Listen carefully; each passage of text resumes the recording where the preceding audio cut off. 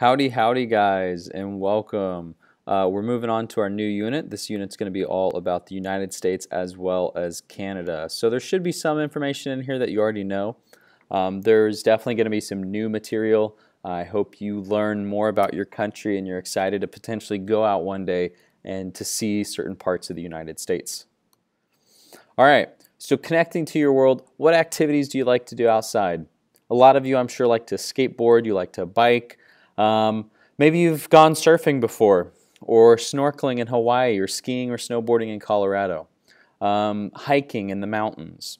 There's so many fun activities to do here in America. We have such a diverse landscape, whether you're talking about the Grand Canyon, the Rocky Mountains, you have the beautiful beaches all around us on the coasts. There's all sorts of different things to see and explore here in America. So we're going to break up the United States into regions. There's a couple big regions. There's the Northeast, the South, the West, and the Midwest. So there's about four. Okay, and you can break those up even more if you really want to. But we live in the Midwest, and we are united by our climate. We're united by the plants and the animals that live here. The life here in Kansas City is very similar to the life you might experience in St. Louis or parts of Illinois. It's going to be incredibly different from life in potentially New York or Maryland or maybe even Florida, right? They're going to have a different climate. They'll even have different animals. They may even talk in a different accent, right? You think about people down south, a lot of them have a southern accent, whereas people in the Northeast, depending on where you're at, they have an accent too.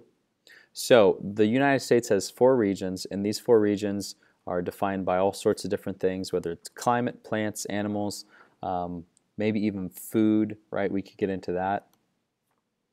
All right, so we're going to start off talking about the Northeast. This includes Maine, New Hampshire, Vermont, Massachusetts, Rhode Island, Connecticut, New York, Pennsylvania, and New Jersey. Okay, the two most important features are the Atlantic Ocean and the Appalachian Mountains. The Appalachian Mountains are not that large. They are considered mountains. Depending on where you're at, they hit 6,000 feet. So 6,000 feet, to put that in perspective, is only about 5,000 feet higher than where we are at. We're at about 1,000 feet above sea level. So as you go up in altitude, you will experience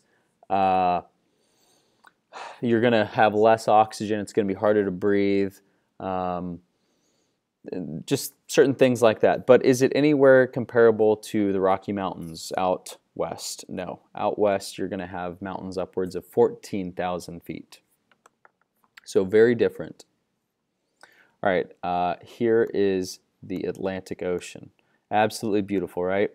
If you've never been to the ocean, hopefully you get the opportunity one day. It is a sight to behold. All right, Northeast landforms and climate and vegetation. The terrain is too hilly and rocky to make for good farmland. Are there pockets where you'll get farmland in Pennsylvania? Yes. But for the most part, it is too hilly and too rocky to be very good farmland like we have out here in the Midwest. Summers are warm and humid, and winters are snowy and cold.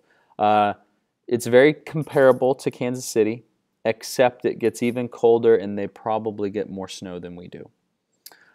Fishing and shipping are incredibly profitable and useful there because they're on the Atlantic. Mostly, it is the most densely populated region in the United States, and you have to think about where people started settling when they came to the United States.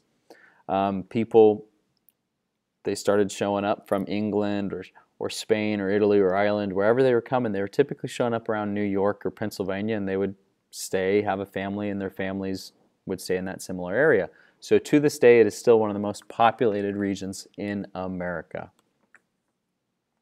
All right, New York is obviously the largest city in our country. It is located in New York. Here's a picture of some of that skyline you might find out in New York. Very busy, very populated, crammed, tight spaces, millions of people living in a very small, compact area. All right, so the Midwest, that's where we are at. This area stretches from Ohio to the Dakotas, to the bottom edge of Canada, all the way to Kansas. So the Midwest. The Great Lakes make up the world's largest group of freshwater lakes. There are 5: Superior, Huron, Ontario, Michigan, and Erie. We will be learning that later on. The Mississippi River is the most important trade waterway in the United States. It runs along Missouri. The Missouri River actually flows into the Mississippi River. The climate here in the Midwest, it's typically a hot summer, cold winter, similar to the Northeast. We also have the Great Plains here. So we have stretches of land where it's incredibly flat, and it is useful for farmland because it's not super rocky. We also have Mount Rushmore here in South Dakota. I was actually just there a few months ago. This part of it was closed off, but it's located in the Black Hills in South Dakota. Outside of that, the rest of South Dakota is incredibly flat. So these are the only real mountainous things you may find in South Dakota. The Midwest continued. All right, so it is a huge farming region in the United States. We produce here corn, wheat, dairy. You also have large manufacturing for automobiles, perhaps, such as in Detroit. The largest city is Chicago, located in Illinois. Kansas City is pretty big, but it is not the largest. Chicago definitely has us beat. Chicago has much harsher winters than we do. It gets a lot colder there, and they get a lot more snow there. There's a picture of Chicago. You have the famous Sears Tower there. At one point, I believe it was the tallest building in the world. They're located on one of the Great Lakes, and because of that, they get all this wind that's constantly blowing in, and Chicago is known as the Windy City. You can get some incredible food there, whether it's deep dish pizza or hot dogs.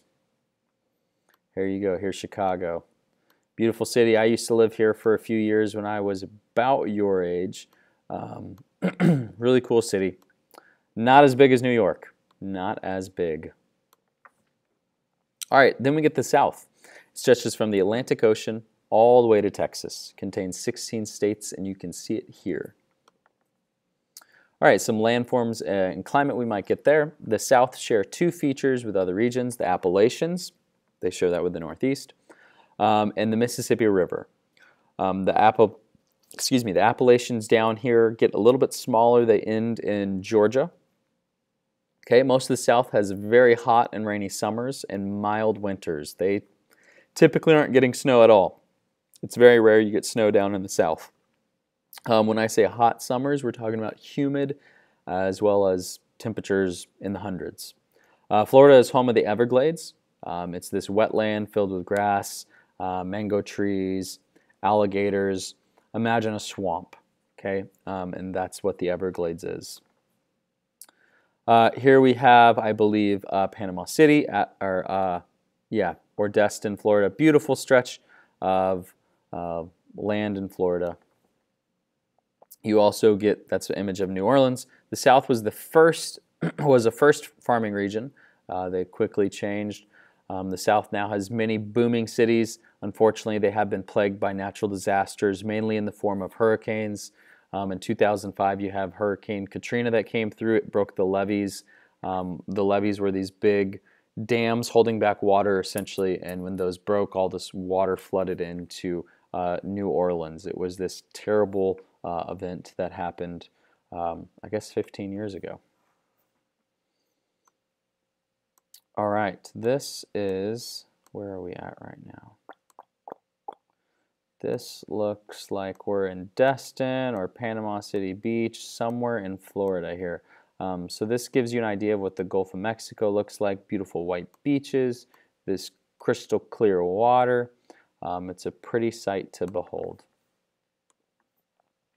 All right, now we get to the West. It includes all of the states from the Great Plains to, not all the states in the Great Plains, but from the Great Plains all the way to the Pacific. It also includes Alaska and Hawaii.